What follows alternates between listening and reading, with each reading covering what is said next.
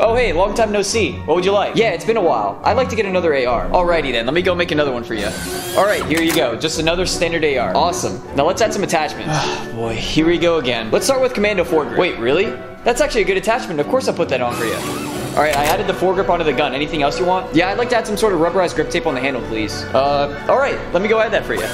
Okay, so right here's the rubberized grip tape. You know, this has turned out to be a pretty good gun. It sure is. But it's missing something. You wouldn't want to add a sniper scope, would you? No, they're kind of useless on a fully automatic weapon like this. What, really? You know, good for you. That's a good call. How about this? Let's extend the barrel to increase the range of this gun. Excellent choice. Give me a second.